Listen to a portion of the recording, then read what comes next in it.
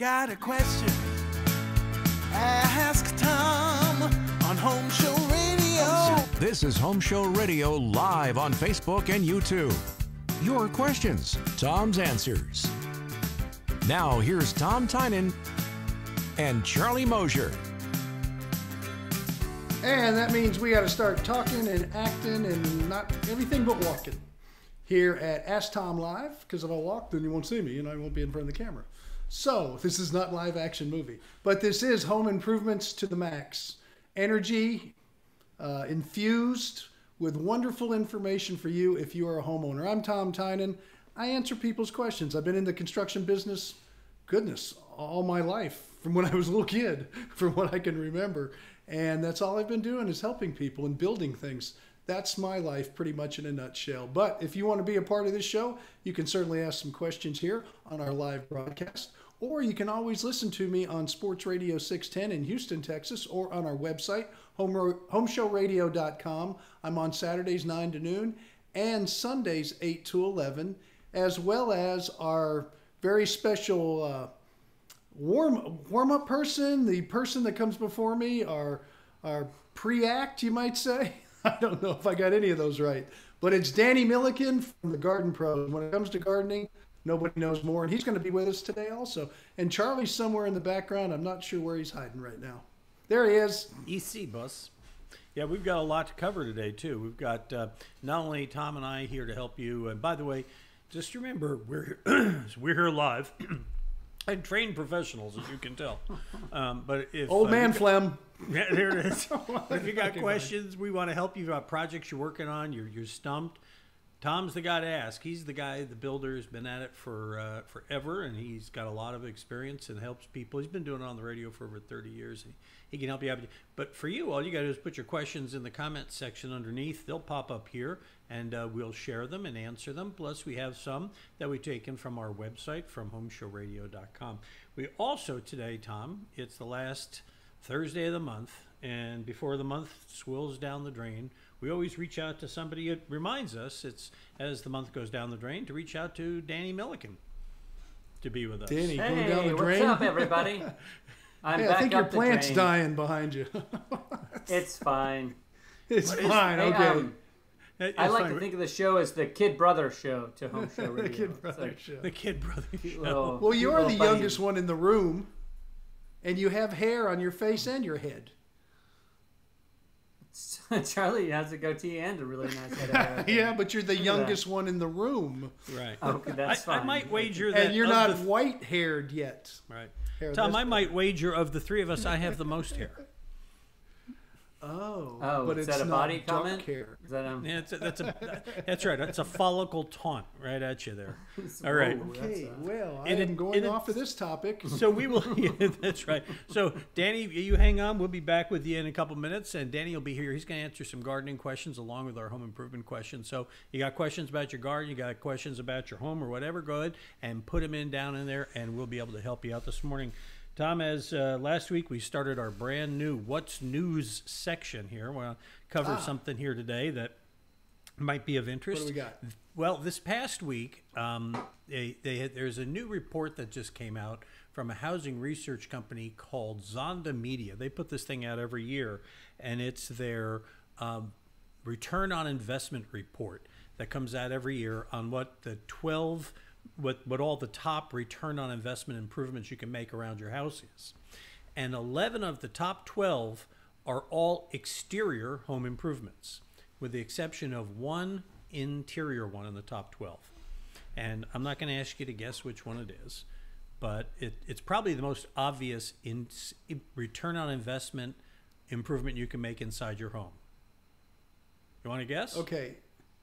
Well, are you talking about, it depends on the scope of the project. If you're talking about Right. a major room remodel, I'm going to assume it's a kitchen. Kitchens You are always correct, seem to be sir. that. You are thank correct. That's pretty steady. They don't need a whole Zonda Right. thing to do that. It's been around forever. Well, sure. But, so here are the some of the top categories they had in this report that came out this year, right? And they said the overall return on investment is about 60%, which is down from their last round in 2014 of 71%. So the return on investment has gone down a little, Tom, and I think that's probably has a lot to do with the pressure on the inventory that's going on with houses out there. Listen, people are buying above market value for almost anything right now. They just need something, whether they're going to remodel it or not. If it's in the right location and they see some kind of potential, they won't wait to see 4 more or 5 more. They're going to say, here's the bid on it right now. It is that crazy when it comes to selling properties right now. I'm about to put one on the market next month, and I already have been getting tons of letters, and I haven't even put it officially on the market, and they're starting to bid up and bid up. And this one needs a total rehab. I'm not going to do a thing but as is, and it's still going to go above the taxable value in Dallas, Texas. It just astounds me right now. Okay, I thought maybe it was up in Heathwick. I was like, oh, I hope not. Heathwick? Where's that? Or wherever. It's What is Huntwick. it? Huntwick. Huntwick. He'll yell at the microphone. Huntwick. No, if I could get, I might. That one's not ruled out yet, but Dallas is first. Well, here are the top 5 return on investments that came out there, and this one always comes out number 1. It's always the garage door, and I find that amazing. Yeah, because it's return on investment. Right. Return on investment. See, somebody's going to give you more money for your house, and to be a garage door, I don't know who would think that would be a reason to buy a house for more money. I think it has a lot to do with the fact of look at the cost to return ratio on there, right? How cheap a garage door is compared with, say, a roofing replacement, right? So it kind of, if you're looking at percentages, it's really the percentages work in the door's favor. But here's one for you. What do you suppose, Tom, was the one percentage-wise had the least return on investment in their survey? This one may surprise you. I don't even know what to pick from. Windows, maybe? Master Suite Edition. If you do an Master addition Suite to your Edition. in addition to your Master Suite, they say that's the one that gives you the least return on investment. Yeah. Which is great news, because Sandy and I are in the middle of one. Now I know where this is coming from. All right. Well, if you are curious at all and you'd like to paw through this thing anymore, you go to zondamedia.com is where you can find that report and look on it.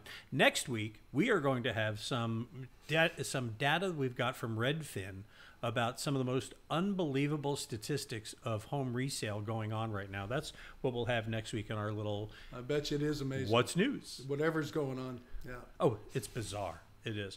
All right, so here we go. Let's get into some questions, Tom. I've got one here that's just come in to us from our buddy Jimmy John. He's always here coming for us, right? Thank you, actually, Jimmy. This one is for Danny. So let's bring Danny up. Let me bring his question back up here. Hi, Danny.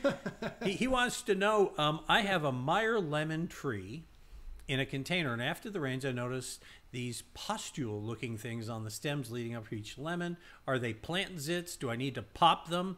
They're yellow, round, or something like that. What say you?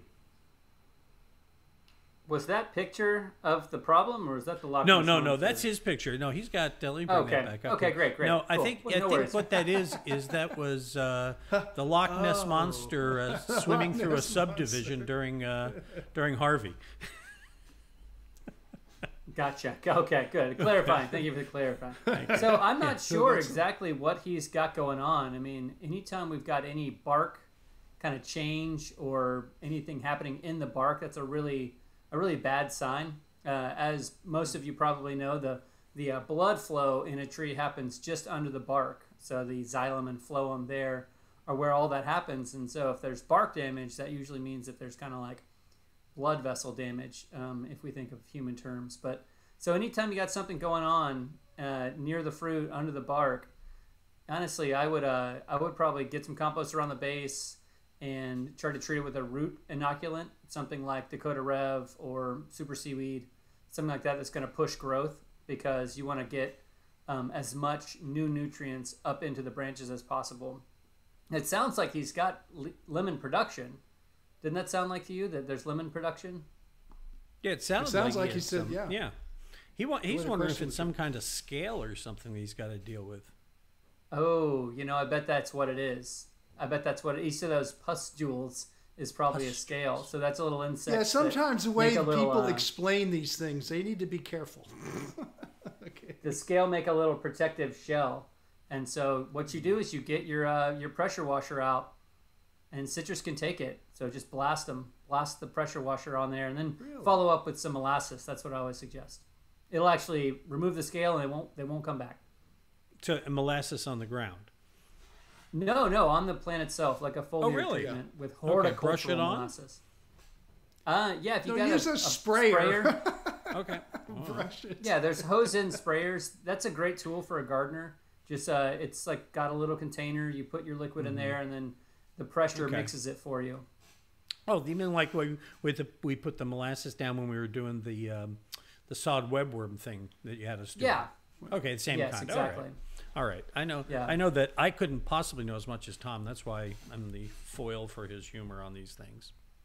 Well, I had 13 fruit trees until Mother Nature killed them all during the freeze. So Danny has been spraying Do you have a molasses on them question for a long time. Yeah. Do you have a question for Danny then about your trees, Tom? He ripped them all out. No, because have a I just question for planted Tom. 2 Meyer lemons. But I think we have a question coming up about apples that I'm going to listen to. Am I not correct with that? Yeah. We do have an apple question coming. In So fact, instead of getting the answer twice, I'm going to wait for that question to come up because I'm going to listen intently. Fair enough. Say hi to Thank you. Craig and Mary and Bubba. He's here. Hey, and guys. Kevin. Glad y'all I'm are wondering here. if this Kevin, there's a Kevin that's watching, Kevin McGee. I'm wondering if that's a guy I used to go to high school with up in New Hampshire. He seems to have nothing else to do, so he's watching the show here this afternoon. So Kevin, Oh, the fighting albacores up there there. it is. All right, so let's get to a question for you, Tom. This comes from the Ask Tom box here at homeshowradio.com. Yes.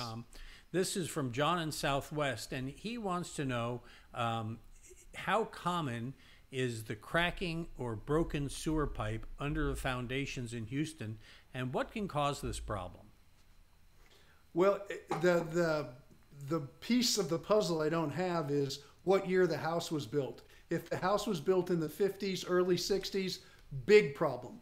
So very, very common at the age of the home as it is now because those were cast iron pipes and they rot away. It's not broken or cracked, but they'll just start to deteriorate in the ground over all those years. So in that sense, it's very common. If it's a newer home, let's say built in the last 25 years, not very common at all because it was all Schedule 40 PVC. And for that to crack or break would be very rare because it is such a strong pipe. Now, in the early 80s and late 70s, they used a black type pipe, which was kind of like, it wasn't a Schedule 40. I'm not sure what the schedule number on it was. It was used for a very short period, and they got kind of brittle, and some of those would crack, but I wouldn't say it's super common, but it's more common than the Schedule 40 and not as common as the old cast iron pipe that you saw back in the 50s and early 60s into the late 60s. So the cause, I mean, obviously the causes will vary depending on the type of pipe, which varies by the age of the house and all that. I guess in a lot of cases, the ones we're hearing about are the older ones that are I'm going to assume so. And through. if it's if it's a cast iron pipe, it's just because it finally is rotting away. The walls get so thin because it just rusts away from the outside and the inside that eventually, usually the bottom of the pipe where the water flows through, it just eats it away and gets so thin that it'll start to develop holes. Not really cracks, but holes, and it'll start to pull mud up into it and do different things like that and dump water in the ground where a lot of people, like our certified home show pro Do West Foundation Repair, finds a lot of the problems in the older homes because all that water went into that expansive soil and the soil's expanded. Now the black pipe that was used for a while, that would have to be some kind of big tree root or something like that. Some kind of movement to put so much pressure on there, it would go up, down, or eventually crack trying to fight whatever was pushing it around. The Schedule 40, the white pipe that people know when they go into the Home Depots and Lowe's now, that pipe sometimes will get a belly and then you'll get backups, but it won't usually create a crack or a hole. And either one of them, any one of those situations, Tom, are they all eligible or will they all respond the same way to the cured in place pipe repair that say TDT does? Not all of them, no. It depends. If you get the cast iron pipe where you have the sweeps coming down in the ground from the toilets, You have the P-traps underneath the showers that are built just down in the dirt. You can't really fix those. You have to literally dig in under the house, tunnel under there, and replace all the underground plumbing. And it can be quite extensive. Now, if it's a tree root or something that cracked it, or it depends, and you always have to have them come out and take a look at it. If it's a straight run and it just had some weird thing where it broke, then they could probably do that. But the old cast iron pipes that are rotting away, if it's real severe, it's going to be more than just putting a cast in place piece, because they have so many joints and bends and turns. That's where it gets difficult. You remember you told me how the people came out and rewired your internet and got the problems all fixed? Yes. No, I didn't. They're still working on it. Yeah. Well, apparently so. They may be working on it right now. Anyway. They're supposed to be working on it all week, actually. Well, they're rewiring the entire neighborhood. They're running out of week. Or is this like, we're like the 16th week of our 8-week bathroom remodel right now? So maybe it's one of those 1-week projects like that. Oh. I got, by the way, they're working on it. I don't think I told you the exciting news that my birthday was on Tuesday. Well, I knew that. You know what I got for my birthday? No. I got a brand new underground utility service installation to my house. It was fantastic. Well, we woke up at 4:30 in the morning. My birthday's coming up. Maybe I'll get an internet service for my birthday. It could happen. Yeah, we woke up at about 4:20 in the morning, and Sandy said the generator's on. Now you can't hear it from where we are, but apparently the fan changed speed in the room, and that woke her up. And yeah. And so we come to find out that the low voltage line was of the 2 lines coming, one of them was off and had to be replaced. And then that wasn't enough. I like to do it right, so we also had to replace both our panels on the house. So it was fantastic. Yo, happy birthday! Really? Yeah, no kidding. I'm glad you found panels, because right now some of them are 16 months out. You can't even get your hands on them. So well, I know I'm sure people. Will got them for you. Yeah, I know people. In fact, you can know people too. But let's visit homeshowradio.com and wait a second and scroll down and see right there it says Right Touch Electrical. That's the guy. Anyway, so they can help you out anytime if you're looking for a pro. So hey, speaking of pro, we got a pro on board and he's sitting there picking his nose. So let's see if I can catch him on camera. Nope, he stopped. All right, Danny, I got a question for you. Here comes one from Marion in South Houston. She says, can I trim my 2 large giant oak trees now in May? Yes. Thank you, Danny. All right, Danny. Well, I mean, that's what I'm doing the show this weekend. Honestly, though, I would avoid any major pruning in May on oak trees. You generally want to do that when it's cool, when there's very little stress on the tree. So March, February for live oaks, and then depending if it's a deciduous oak, I just have an oak right out the window I'm looking at. But if it's a deciduous tree, then right before it leaves back out. So again, early February, late January. May is not our time for a big remodel or a big trimming of that tree. Just keep that in mind. The whole idea of doing a big pruning before hurricane season is pretty overblown. A nice thick canopy is the thing that can protect you best against winds, because it's made to resist winds. If you open up that canopy, you can really kind of get winds coming through the backside of the canopy or underneath the canopy, and that's when you get really damage, big limb damage. So just keep that in mind. Is hurricane pruning is really not that big of a thing. Yeah, I've heard that said that for years that was the thing. You want to go get your trees all thinned out for the hurricane, and that's not the fact. No, it's a little scary to think about it. I mean, the tree spends all of its life growing up in these high winds, and it's made kind of a helmet, if you will, in that canopy shape to resist it. And you change that shape or you open it up, the wind's coming from inside the canopy, and that can really break a branch or topple a tree. So be very careful. What about pruning in general? I mean, is this an okay time of year to, like, you want to prune back stuff, or do you want to wait till the end of the season, or? Yeah, great question. That's a great question. So that does differ for all plants. So a lot of like shrubby flowering plants, you can do a little shearing. So you're just taking off the top, 2-3 inches around the whole thing. almost like you're reshaping it. The cool thing that that'll do is get you a whole new flush of flowers. So things like Hamelia or Lantana, things like that you may have growing for the butterflies, you can give it a little kind of give it a little haircut there, get it a retrim, very small shear, and that will really help the plant a lot. So, but on these bigger plants, just kind of let them go until next season. So you can cut off a small branch here and there, but a big pruning, I would be very careful with a large giant. Remember, this is a giant oak tree, but it's a large giant. So it's like one of the bigger oak trees we've probably ever seen. Okay. So I got one here for you from Jack. He's one of our regulars. Jack's good to have you with us here today. He says, I've got this weird fungus shedding on the barks of both my fruit trees and oak trees. Both look the same. It's like a light gray color and looks like feathers coming out of the bark.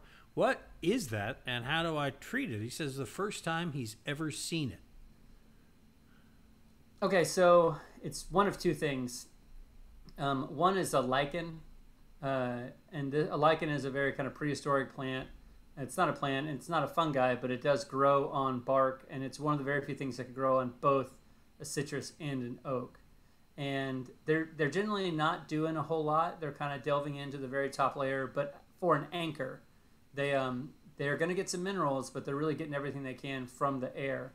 And so I wouldn't worry too much about that. If it's really bothering you, just pick it off or scrape it off with something, or if you want to blast it off with that pressure washer, you're welcome to do it. The other thing that can kind of look like feathers is a kind of caterpillar called woolly bear, and or asp. It's a very painful caterpillar. It looks just like a feather. If you see it growing on a tree, and before you touch it, poke it with a stick to make sure it's not, because this is like people have gone to the hospital because these things hurt so much. So it's just the asp caterpillar, a little gray caterpillar that looks just like a feather. I went out a couple weeks ago on a little photo safari out to Joshua Tree National Park. Oh, cool. So it's one of the dark sky national parks. We were taking pictures of the astral stuff overhead. And we saw cacti out there. This big field of cactus is a cactus garden out there. And it was one of these things, you walk through it, and it's like, you just get near them, and it's like those things will jump out. The things will. Oh, wow. You have to keep a distance, and we did real good keeping off. We got back to the car, and we look at our shoes. Our shoes are like furry from all the ones that our shoes had picked up. We had to spend time pulling them out of our shoes before we came in. So. Oh my gosh. Yeah, we don't. Luckily, we don't have those around here, right, Tom? Yeah, sure. Not right. a big fan of That is cactus. lucky. Yeah. All right. So I got one other one from the Ask Tom box for you, Tom. Here comes one from. That's John. We already got John. Get here. We already got him. Barb from the Woodlands says our house was built with a recirculating pump, and the freeze this year killed the 17-year-old pump, and I voted we replace it because we have to wait too long for hot water, and it seems so wasteful letting it run. But my husband was told by a friend that the pumps are a fire hazard and are not necessary. Any thoughts? I hate wasting water and money, but I'm tired of cold showers, she says. I think the friend needs to get something else to do. No, it's not a fire issue at all. So here's what we got. Replace the pump. No fire issue. Fix everything the way it was, and you'll be fine. Simple answer on this one. Those recirculating pumps are great because it means. Yeah, I've never heard of one starting on fire in my whole career. No, So. no, but and you can't you put them on a timer too, so they're not even running all the time. Of course, or you can even put them on a button where you touch the button and within 15 seconds it recirculates everything and you're ready to turn the water on. So there's lots of ways to put them in, and I think she was probably really happy with the way it worked before the freeze. And so I would say call Abacus Plumbing if you're in Houston, replace it, or whoever your plumber is, and get it back in line. There's no fire hazards, and something doesn't sound right with that story. Somebody's trying to save $1. Yeah. Wonder if her husband put somebody up to that. Yes. Just tell her it'll start a fire. All right. Hey, That's all I got to say about that. And by the way, if you got questions, you want to put something, go ahead and put them in the bin down below and in the comment section, and we'll do it. And look, we got one right here. And Tom, this is something maybe you can help Danny with. He says, a guy named Chad writes into us, Danny's closet door looks like it's falling off the hinges. Tom, who should he call to fix something like that? Ooh, I didn't notice that. That doesn't look good, Danny.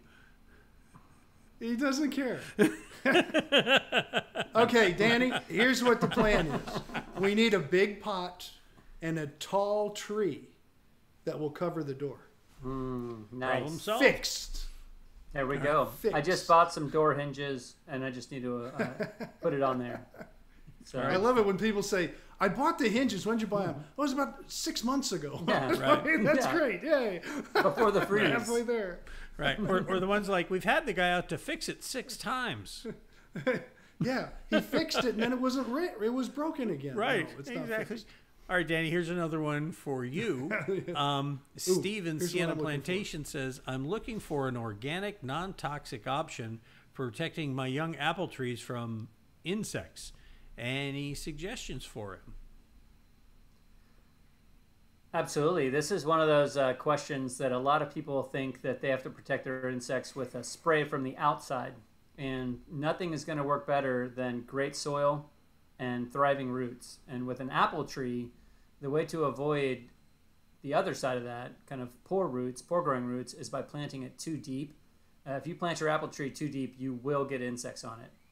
You'll get anything from whitefly to plunker kilo to a lot of different things, aphids all over the place if you plant it too deep. And so if you've got a young tree like that, you want to make sure it's a couple inches above the ground around it and just keep that mounted up with compost, because that's the other way to build plant resilience. All the plants out there have a really natural resilience to insect pests, to disease pressure, and the best way to do it is to improve their soil. So this has kind of been practiced and over by NASA on the space station.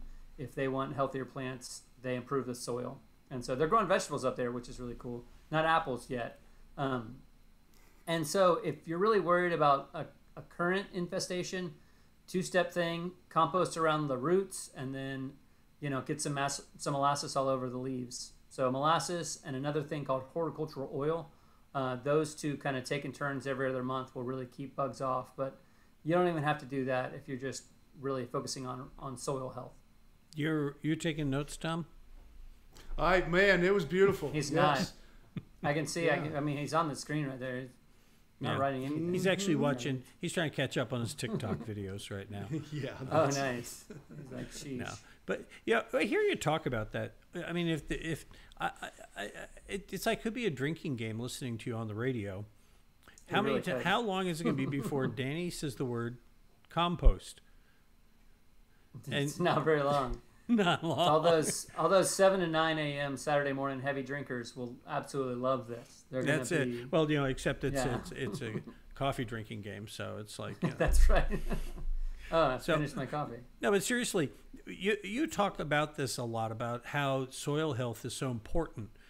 Expand on that. Why? Because I mean, it makes sense when you've heard the show, but if somebody is Sure. unfamiliar with it, I don't have trouble with the nouns and verbs here today. Explain why that is. Well, if we think of all the things that we do to encourage plant growth, right? We water, we put down nitrogen fertilizer, we put down mineral packs, we till the soil, we aerate the soil, we do all these things. Well, when it comes down to it, who does that for the old growth forests? Who does that for the native grasslands? Like, nobody's doing that. The biome in the soil, the actual microbial life that our earthworm food is kind of what it is. They are stirring the soil up. They're mining resources to bring to the plant, and they're adding tons of nitrogen in their body. And so everything that we really need to get out of the soil, we can provide by compost, because compost is this very nitrogen-rich, very carbon-rich, living material that we can put down. And so it's such a great thing to do because it opens up the soil. You're aerating out there with your machine, You know, if you're out there doing it today, you're sweating like crazy, and you're not doing half the job that just a compost top dressing could do. So nobody tills soil better than earthworms. Earthworms eat bacteria, so I should add bacteria. I mean, it kind of adds some sense to it. There's also no no creature on the planet that has more nitrogen than bacteria. And so if I can add this one thing that tills the soil and nitrogen fertilizes, I should do that. And that's where compost comes in, because compost is very bacteria rich. We have a lot of questions I want to get to, but I just want to ask you, so that's how I air out my soil. What about these machines that supposedly aerate my soil? Is that a bad way to aerate? Generally, that is an effective way to aerate for about 2 weeks. And so after 2 weeks, most of that functional aeration is gone.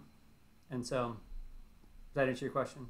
Well, it does it. So is it's it a actually great thing damaging to do for 2 weeks? Is it going to damage all that community that you're building in the soil then? No, it's not going to help it. It kind of just adds air to space that didn't have air. And air is great because it has oxygen in it and it has carbon. And those little entities in there do like the oxygen that's in the air. Mm-hmm. And now the thing about it is that when we aerate, we're making little holes in the soil, and ideally we're putting something into it like compost. And then when we do that, it's really a lot more beneficial than just aerating, because all you're doing is kind of compacting it. And, you know, another thing, if you listen to the show all the time, we have somebody calls in with a lawn question. They're dealing with compaction. You know, they've got Virginia buttonweed or dichondra or dollarweed. It's almost universally compaction. St. Augustine is kind of struggling to grow. Compaction. Fungal problems, compaction. So another thing, what helps with compaction the most? Compost top dressing. So it's just like, it really is kind of funny, because if you've got good compost, you can do a lot of kind of repair outside. Well, speaking of compaction, Tom, here's one for you about foundations. I don't know. Ooh. Wait, my phone's ringing. Oh, very important call. Hang on, folks. I wonder who it Hello. is. Goodbye. Okay, I'm back. Oh, okay, great. All right. Mr. President, I'll have to get back to you. Yes. All right. Yeah. All right. Sell. Here's JD in Sugarland. Says, I have a water leak in my foundation. Should I hire a leak detection company to pinpoint where the leak is, or have someone isolate the leak by cutting holes in sheetrock? What's the most cost-effective solution for this, Tom? I don't understand where sheetrock and foundation leaks would connect, but maybe you do. Exactly right. No, that's what I'm looking at this. It depends where the hole is. If you need to cut some sheetrock because you have a hole in your pipe in a wall, then yeah, you'd cut the sheetrock. It'd be very cost effective. But if it's in the foundation and you're cutting holes in your sheetrock, it's probably not going to be very effective. The bottom line is you got to get a plumber in there to find out where the leak is. And they have ways of doing it. It's not a leak detection company. That's if you have a swimming pool or something and it's leaking out in the yard, you can't figure out where it's going. Those are the kind of leaks they look for in industrial situations. But when it comes to just a home under slab, then you know what? You're going to have to get a plumber to isolate where the leak is and then move the pipes around. I can tell you this, under a slab, it should have no joints. It should go from point A to point B with one, usually a copper tube that has no joints in it. And then when it comes through the slab, if there's a leak, it's usually right there where it's coming through the slab if you get a leak at all. So if it's truly under a foundation and it's a supply line, then you got to call a plumber. If it's a drain line, then the plumber will do a different test. It's called a hydrostatic test, where they'll fill the drains with water, put a clear riser out in the yard and see if it goes down. And then they can run a camera in it to find out where that leak might be. First they make sure it is a leak, and then they'll run a camera to find it. But as far as supply lines, it's troubleshooting it, but a leak detection company is not the answer. And just cutting holes in the wall doesn't make sense either. Mm-hmm. Yeah, we have people who've built entire businesses on leak detection, but at the end of the day, you want the guy fixing the foundation to be finding that if there is in fact a leak under. If it's under the ground and there's a foundation problem, like Due West, they'll tunnel under there. They'll support the foundation. They'll replumb everything, and then backfill it, and it's done. It's expensive, but unfortunately, it has to be fixed. But the fact of the matter, should I go under the ground or start putting holes in the sheetrock? That's kind of a weird question because you have to get to the leak. So find the leak first and then decide whether you have to put holes in the sheetrock or you have to dig a hole. Man, that was a birthday present a couple of years ago. Happy birthday. Yeah, I love it. I love my birthday presents. It's awesome. Yes. So, all right. Danny, I got one more for you here, buddy. Hang on a second. Where is it? Here we go. Robert in League City says, what would work best on my lawn? I detached my sprinklers for most of this year. I also went through and put compost on it, as you would have him do. I have been following a strict fertilizer schedule. The lawn is lush and green, but it has been showing signs of a fungus, and I see some yellow and possible gray spots on blades in different parts of the lawn. What say you, Mr. Green? This is where, if it weren't for this question, I would have kind of rung the lawn alarm already, but we're going to do it now. So you go ahead and, Charlie, hit the alarm button, sounder. Nice. Do you have there? Okay, so that's a heck of an alarm. That's the alert. Wait hang on a second. Would this be a better one here? The clowns just came in. Here it is. You have so many clown noises. That's the lawn effect. Yeah. I'm sorry. Okay, that was it. Yeah, that was it. The lawn alarm has been rung. So with the freeze and with this rain, we are going to have the nastiest brown patch and gray leaf spot and fungal problems in the lawn that we've ever had. And so if you're someone who's fertilizing their lawn, whatever you're using, let that be your last bag of the summer and early fall and switch to Microlife Brown Patch. I'm not kidding. It will save the day. It has an inoculant that actually eats the fungus that is causing your diseases. So you can just go ahead and put something down now, start layering it on there. It's also a really great fertilizer, so it's not like you're losing on the fertilizer front. You can literally stymie the fungal problems that you're going to have. This rain is the perfectly timed rain, and there was so much of it. And so, man, get out there and get that brown patch and get it out in the lawn. So you put that down way ahead of it before it starts almost like the whole pre-emergent thing. You're going to get out and get it before it happens. Yeah, it's like this invading army is coming, and so you're getting the troops ready. Tom knows about it. We know all about invading armies in Texas, so yeah, we're familiar with this. Oh, that's right. I was going to say, yeah, Microlife works because I know all about that. I use it on everything, so yes. It works on everything, and my dogs love it. When you look at the ingredients, it's like a dog treat list. Yeah, I know it has oregano in it. Yeah. Does it have oregano in it, Danny? I think I saw oregano. That's the Agrolon. Oh, the Agrolon. Okay. Oh, no wonder my pizza was tasting funny. Right, yeah, stop using the Microlife, Tom. That says organic is the word you're reading. All right. Hey, Danny, I appreciate you coming by and being part of the show here this afternoon. Are there any general tips for people right now? Like you're saying, we got to protect our lawn right now against the coming brownness that will be following the freeze and all that. But the good news is we probably won't have sod webworms this year after that freeze. I mean, they do underground their eggs, so I'm not too hopeful about that. By the time we have no. I thought we have a big infestation. I thought the hard freeze that would do it, and we sure had one. Yeah. We can hope. Yeah, Charlie, it doesn't freeze the ground here deep enough to hurt anything. Right. Like in northern climates, to put basements, you have to get below a freeze line. It could be 3 feet in the ground. But even when Houston has that freeze, Danny, maybe you can add a little bit, but it might be a top half inch or so that would really be affected down into the dirt. It stays a pretty consistent 76 degrees or right in there. So it's hard to kill anything deep. So we're gonna have brown patch. We're gonna have sod webworms. We're gonna have cicadas. Gophers, feral hogs, dogs living with cats. We're definitely going to have really, really bad brown patch. That I know.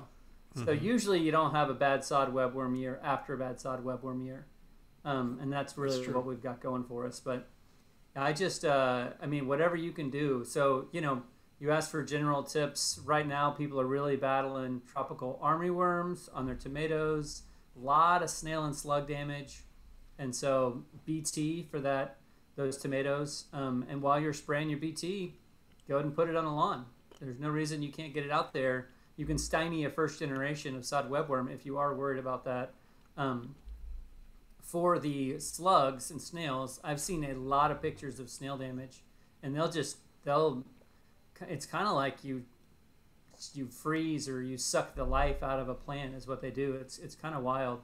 And so Sluggo, a company called Monterey, makes this really cool, same one that makes Consan 20, Tommy, you talk about, but they make a great product called Sluggo, and it stops slugs and snails. And the water does not get rid of it like the beer you might put out there. Plus, don't waste. I was going to say Budweiser. What about that? Yeah.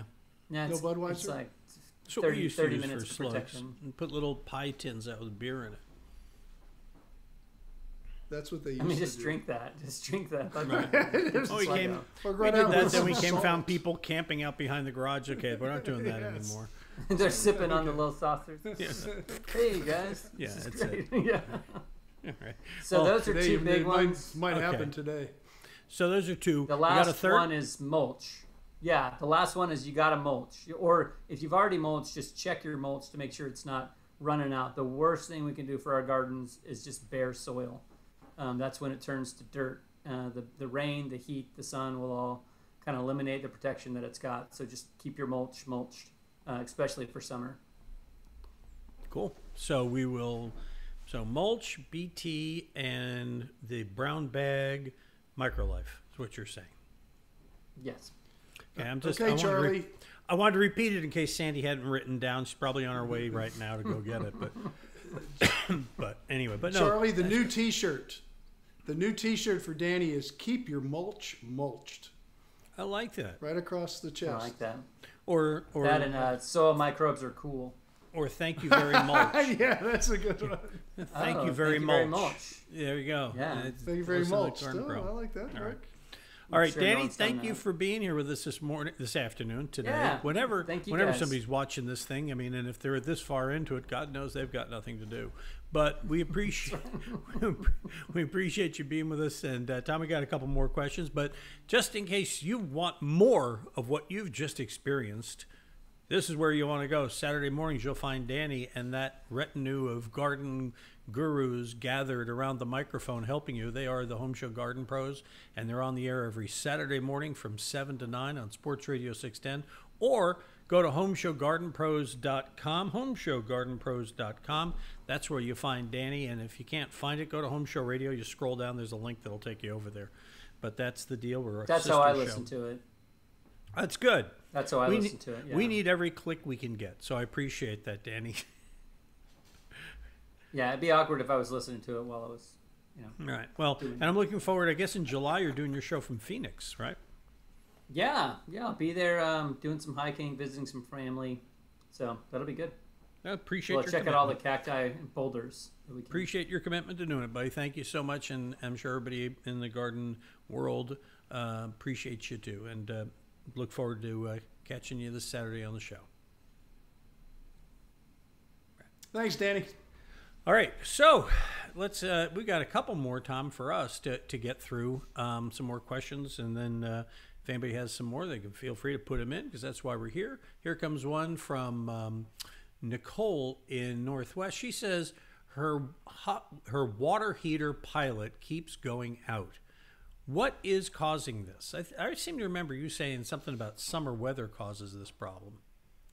Well, if you get into August and it's in the attic and the attic is super hot, then the pilot will get starved of oxygen and it'll go out. So people have to put roof vents next to the water heater so it can feed fresh air into it. It can happen in a closet too. But this time of year, that wouldn't be happening at all. There wouldn't be any problem. We're not getting that kind of hot weather. I'm talking about really hot August, early September weather. Right now, if there's just a mechanical problem, it's called the thermal couple. The thermal couple can go bad. It's a small little wire that can be replaced if that's all it is, if the water heater is new enough to justify some mechanical work on it. A plumber can do it for you very easily, clean the burners, make sure it's all working right. but that would be usually the problem, is a thermocouple.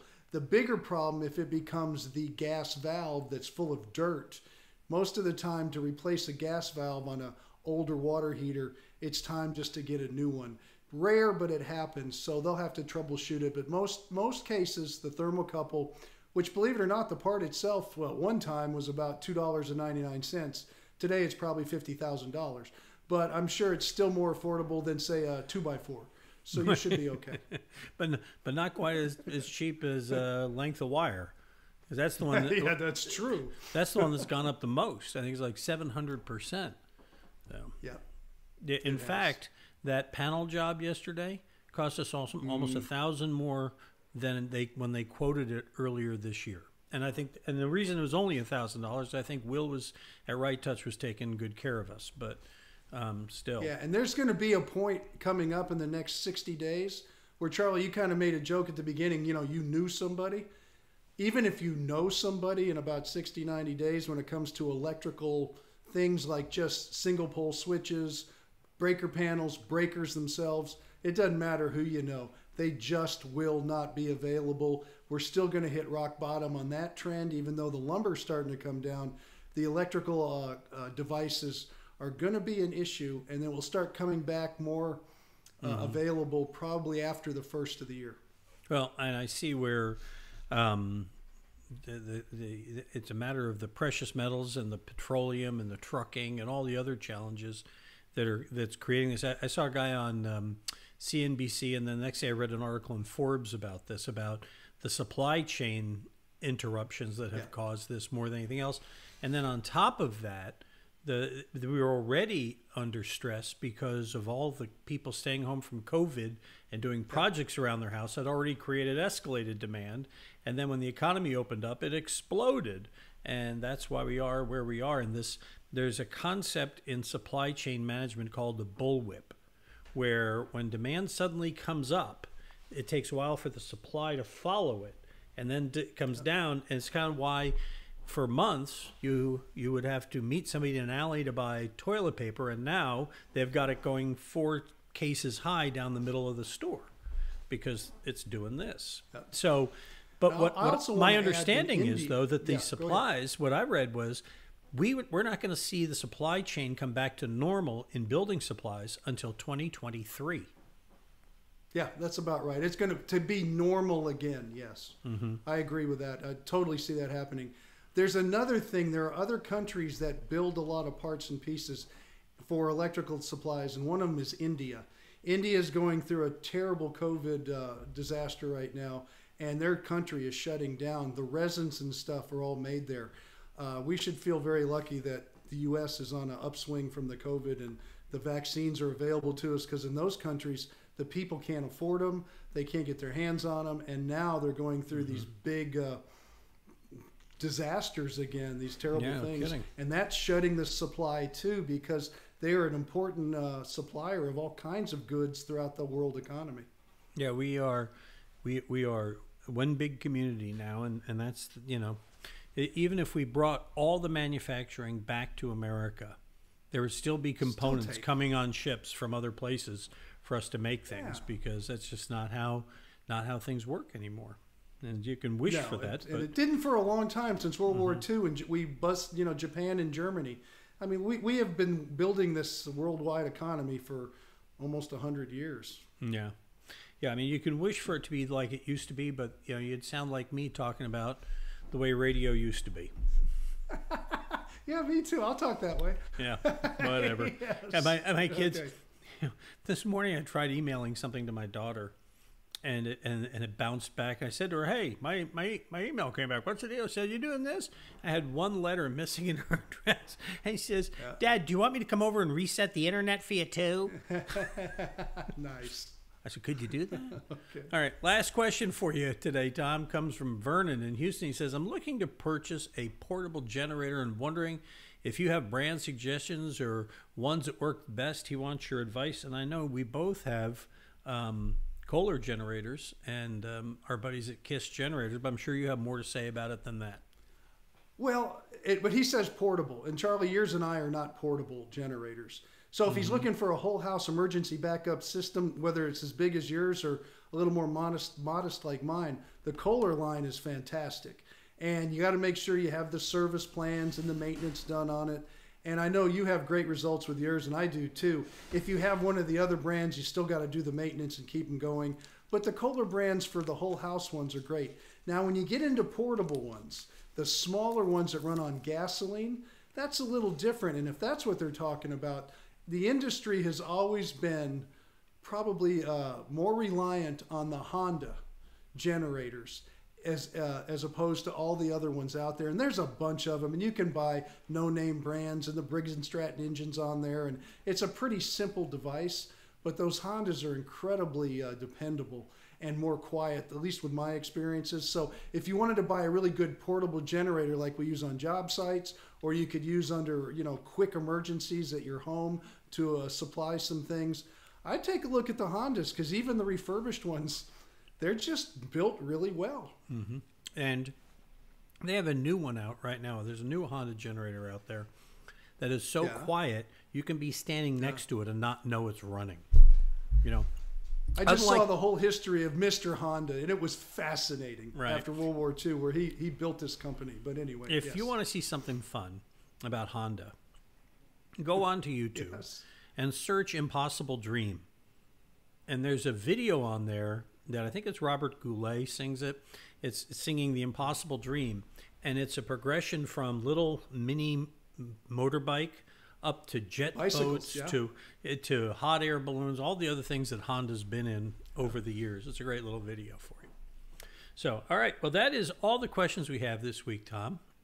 I know you and I are going to wrap this up, and we're going to stay on offline here and record a whole bunch of Ask Tom videos, because Tom likes us to post a new one every day, because we like to help you with projects around your house.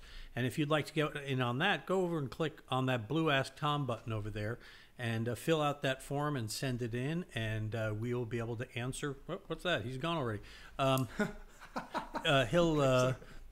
Look at Danny. He's I know, I like the hair silhouette. It's nice. Yeah, see, I think what happens, whatever is in his closet came out. But anyway, whatever took that door off. Anyway, but that was a great backdrop. Yeah, but he has two teenage daughters. Great backdrop. He has two teenage daughters. I don't want to hear the story. But anyway, but go ahead and send your questions. Be happy to take them. And of course, Tom will be on the radio this weekend. Yep. Saturday 9 to 12 and Sunday 8 to 11 on Sports Radio 610. Of course, and he will Danny, Saturday 7 to 9. Yep, 7 to 9. The Garden Pros will be on, and we'd be happy to hear from you. By the way, if you're looking for pros, people you can trust in the Houston area, visit homeshowradio.com. Excuse me. You'll find all of our pros right there on our homepage. And if you're not sure what pro you're looking for, but you know what help you need, we have them organized by category there for you as well, and that'll help you get around and get things done. And we are done, and we'll be back again next Thursday at 4 o'clock Central Time. If you're coming in late, you want to see this, you don't want to wait till next week, we rebroadcast this Friday nights at 9 o'clock. And so if you're watching this Friday night at 9 o'clock, this was recorded. And you had nothing else to do. That's okay. Or you just wanted to feast on the sumptuous banquet of knowledge that is any time you get to spend with Tom Tynan. So we will see you next week. Thanks for watching. Got a question? Ask Tom on Home Show Radio. Home Show Radio. Free advice from a pro.